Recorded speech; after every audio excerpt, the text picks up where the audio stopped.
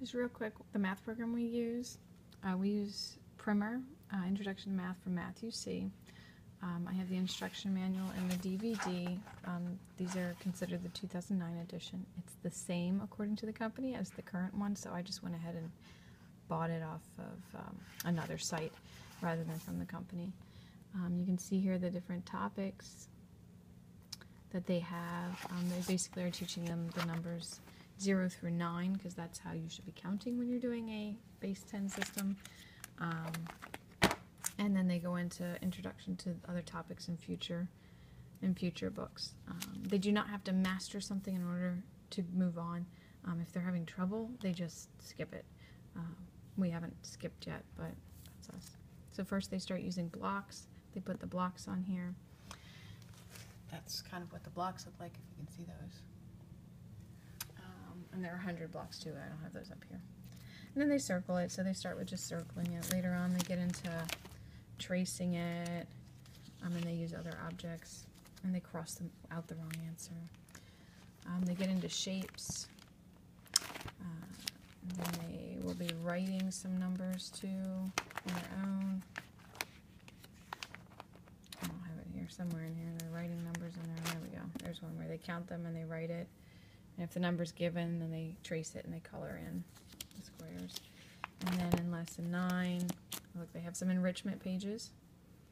So they don't teach them patterns, but they look to see if they can try and figure out what would come next in the patterns and things like that.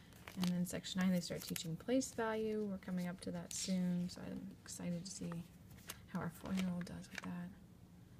So they do have some videos from Mr. Demi on YouTube already to kind of introduce you to the program a little bit, but in case you want to know what the workbook looks like, this is what it looks like. And I use the page protectors.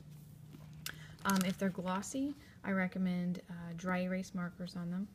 And then if they are matte finish, like rough finish, I recommend Crayola style markers. I don't know, I tried one from the Crayola factory that when my kids went, and that marker seemed to work well because they wash off really easily.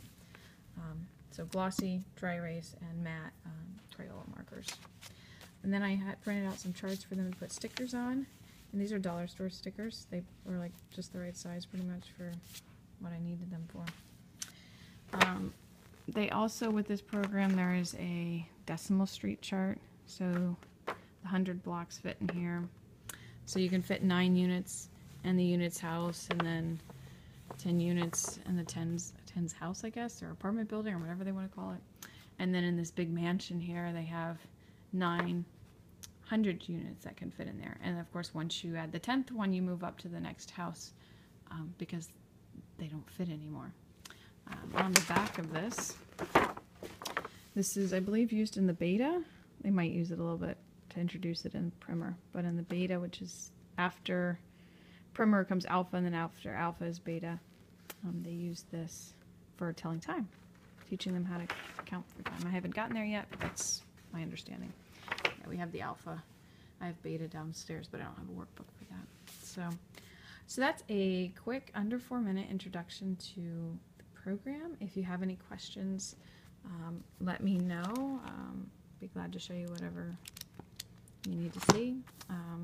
But you shouldn't photocopy this, because that's illegal to photocopy, but I do recommend putting it if you want to use them over and over, at least at this level, because they're not writing very much on it, and I just have my kids do other work where they're actually using real pencils and things and coloring other things in, so that they get those skills down as well. So anyway, now it's over 4 minutes, sorry. So that's Primer. If you have any questions, let me know.